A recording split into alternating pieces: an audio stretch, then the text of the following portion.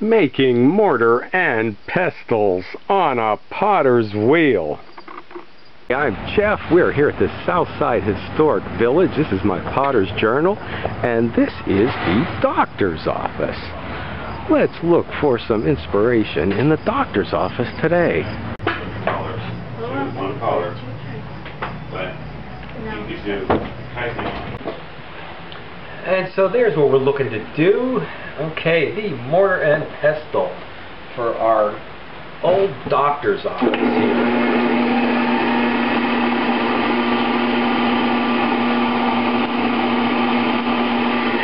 And this is 2 pounds of clay. It's one of the rare quiet moments when there's not a lot of noise from the blacksmith shop.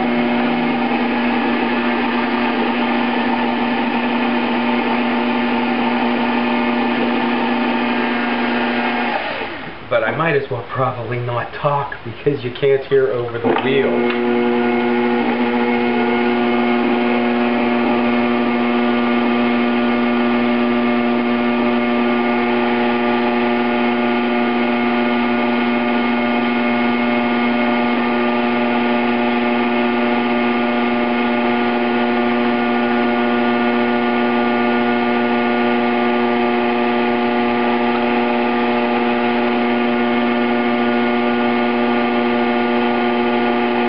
This would probably be a great beginner pot because it's fairly heavily made.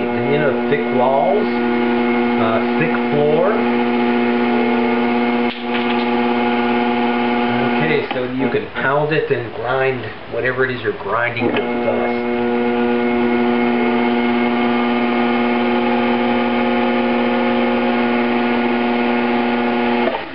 And I want the bottom to be round, but we do need to make sure we get the bottom in the center thin enough.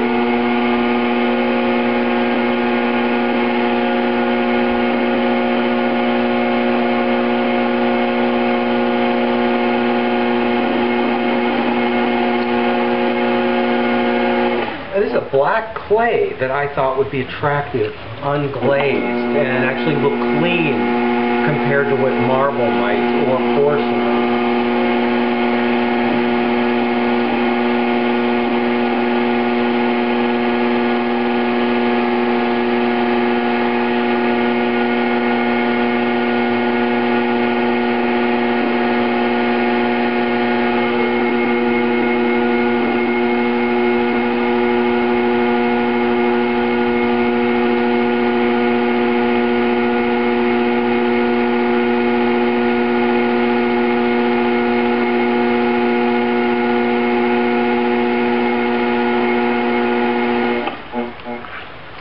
I chose this design for the doctor's office here because it is practically the symbol, I think, for many pharmacies.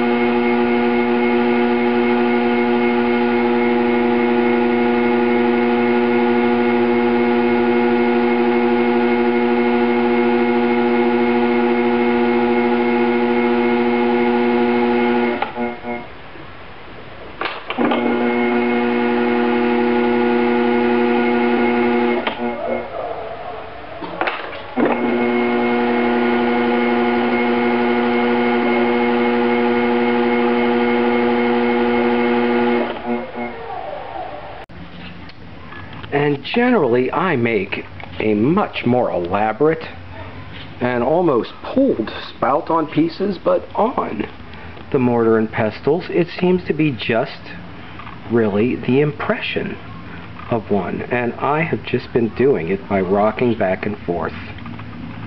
Okay, with the end of the fettling knife. And it's always great to have a good doctor. That's right. Bag donated by Dr. Sweeney, and this was his stuff. So. And today, all they do is look at a chart and our numbers practically. Yeah. Some of the inspiration this came from inheriting a bag full of these, so I don't have to make them, but as a potter it seems that I should. There's just no way I was going to tackle this down the village with people watching. This is something I've never done before. And I haven't made it any easier. We're on the treadle, which is something we should have done. The village, I guess this is just like centering a lump of clay and bringing it up very narrow. And then just, narrowing it down some more. And then, if it's not tall enough, okay, just pushing down. Wow. You know, I was so afraid to tackle this. It's not off the wheel yet. I don't know that it's thick enough. I wanted to have it fairly wide on the bottom, so maybe I didn't leave it wide enough. Maybe we can bring it down some more. Actually, that might be good. I wanted to have a fairly flat, wide bottom so it can stand up on it, but I will round off the corners so that, yeah, I think a wide, flat bottom for crushing seeds. And not exactly flat, but you need to catch this stuff. You don't want it to roll away. You know what? Oh, after being afraid to do this down there, I think we've got it. I want to come in here with the rib to make sure we've got a straight line around there so that we can get a clean cut off. Slow that down a bit. And then, so we get a straight cut off, I want to score it just a bit with the needle so that we have a guide. And yes, I think this can be a little narrower yet. And actually that's good, because that'll bring it up a little bit taller. Probably to give the idea of we should grip it, it should be narrower in the middle or lower center here, and then a little bit wider at the top. Okay, so actually the flat bottom that's going to be rounded on the edges is to serve two functions. I want it to be able to, you know, have an area that'll catch seeds for cooking, but also so that it'll stand up in the kiln. And that line that I use to score it helps guide the needle around. Oh, I don't believe it. I don't believe it. Look at that. We did it. They took care of animals because that's inhalant for poultry. Okay. Okay.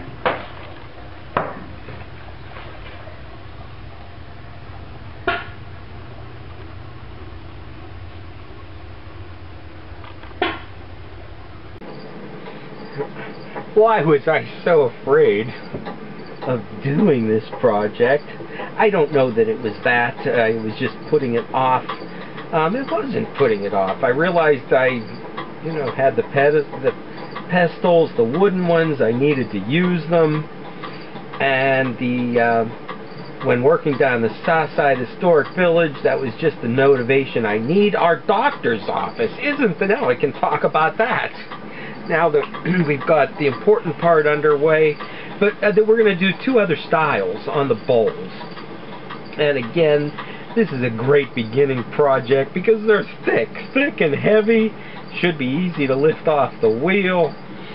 That doctor's office, I'll have to see if I can get another shot of it, is actually a very small little 2-room doctor's office with a little waiting room that had, you know, the chair, wheelchair in, hardly big enough to hold a person, and the examining room so small, it was hard to imagine it was really a doctor's office. Why wouldn't it just be in their home?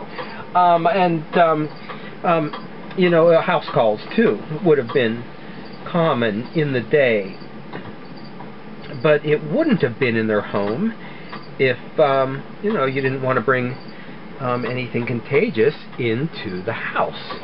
So that's the reason why, or maybe, you know, at least one of the reasons why I've come up with such a small little doctor's office.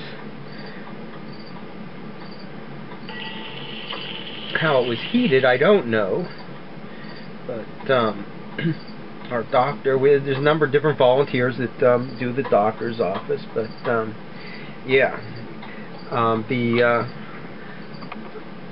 uniform that you saw, okay, today, he put that together watching Gunsmoke. And actually the blacksmith, which is another reason why I can't do these videos down in the village sometimes, because you can't hear me over the pounding in the blacksmith shop. His wife has an antique nurse's uniform that when she volunteers there, she wears. And I think we have somebody else who knows a lot about herbal stuff, and when she's volunteering there, may give more of the, okay, witchcraft and magic, okay, part of curing once upon a time. And you know, it's hard not to go too thin. It's hard not to go too thin. You just have to hold yourself back. And you know, I want to do something else. I'm probably playing with this more than I should. Do something else, but there is really nothing else to do.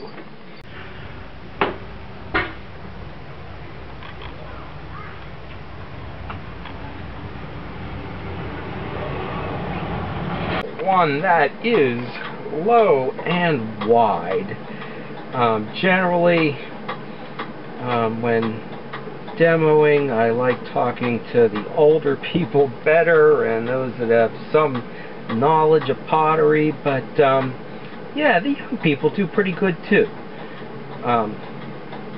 Just when I thought, okay, maybe two, I don't know, 13 or 14-year-old guys came through, they actually saw the ones that were more like for the pharmacy and the logo of it, but they were thinking kitchen as I was, and knew that, well, that's the wrong shape. And surprised me because it's not really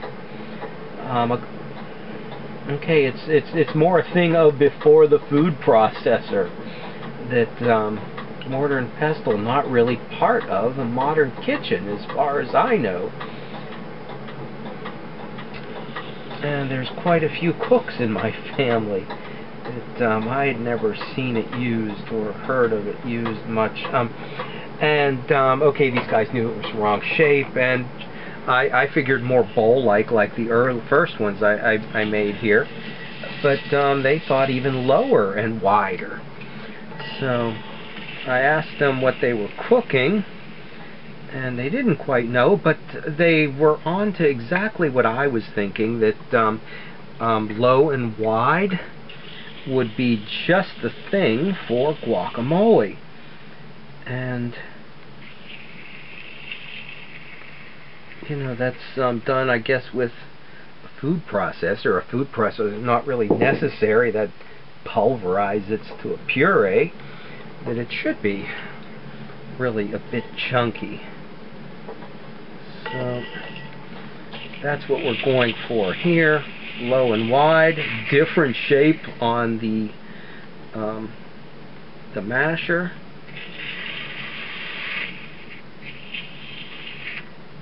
And we will have something to eat. Okay, yeah, before we're finished demo or working here at the village, maybe I'll do something at the bread oven this year. Maybe we'll do something with the school. I think I have somebody that might help me with a book review. And since guacamole, I like doing that wavy line that looks like it should be around a Mexican hat. I find it hard to do at this angle, though, and get it as a wave, but we'll see what we can do.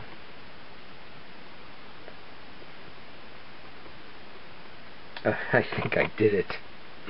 Oh, it is hard at this angle. And a straight line. And then the Klopfenstein treadle wheel. Okay, this does not have bat pins, so we will have to, okay, lift this off. Okay, like that. And I'm always surprised how small it is.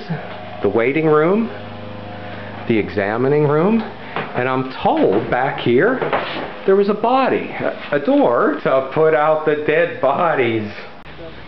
And there it is, the silhouette of where the door was.